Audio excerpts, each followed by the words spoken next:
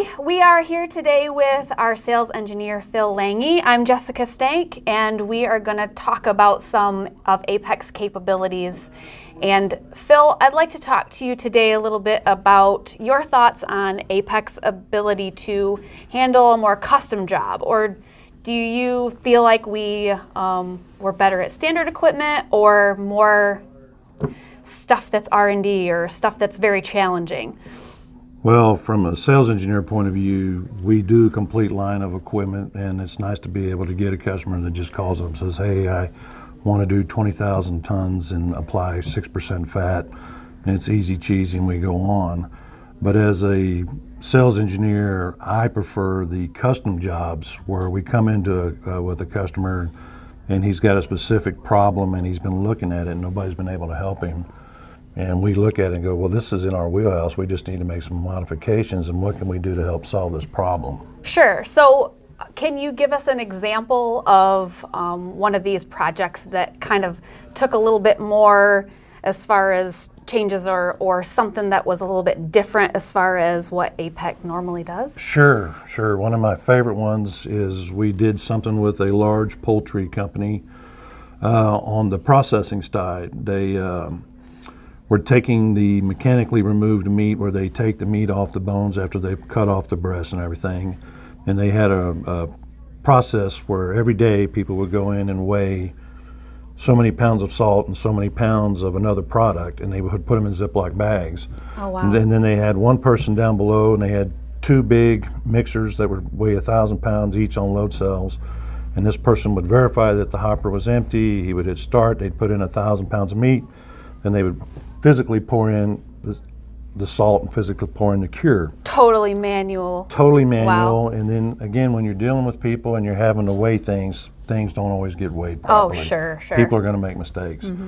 So we came in and talked to them and said, well, here's what we can do. We can build you a custom tube end micro. And because it was food grade, and also looking at the ergonomics of things, we went in and we talked about putting in a custom bulk bag system outside. So the way the system works is we came in and we put high and low level sensors in front of the process and high and low level sensors after the process. We came in with a tube end micro and put it up above the floor, and then they actually built a separate location, another room, where they put the bulk bag in and for the salt. And so instead of somebody having to pick up 50-pound bags of salt, the customer put it in a bulk bag, and so when the salt bin runs low, we have it on load cells, it automatically calls for salt from the bulk bag station outside, and it autofills the salt. So no more picking up 50-pound bags of salt. Yeah, that's easier on the operator. That's less waste or human error. All it takes is one back injury, and you can pay for a lot of micro bins and a lot of different stuff. So, but here's where the customization comes in. Well, you just never know what kind of problems you're going to run into.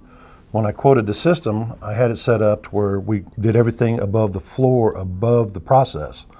Well, the company went in and cut a hole through the floor and dropped the tube end micro system down below.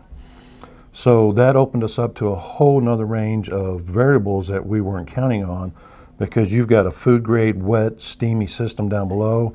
Every time they opened up a door, you'd have a gush of wind. That affects your load cells on your micro system. Right.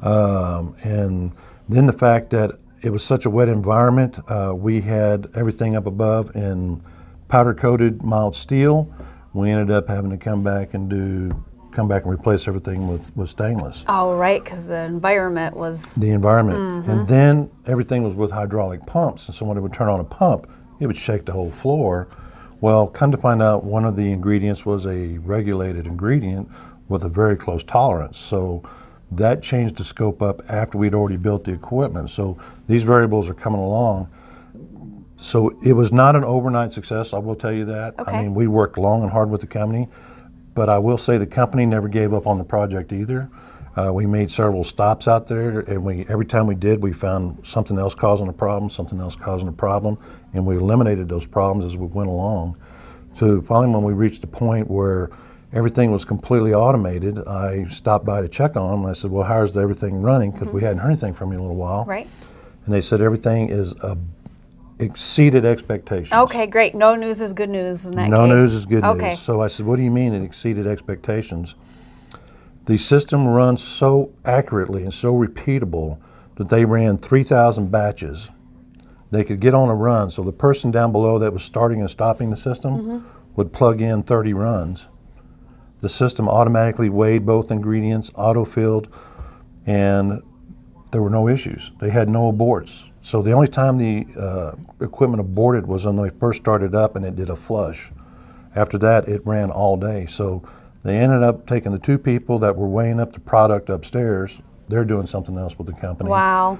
The person that was overseeing the process itself, standing on the platform, they've got that person doing something else because they plug in 30 batches, it runs 30 batches, and they're done. There's no problems. It starts, stops, it's just completely automated.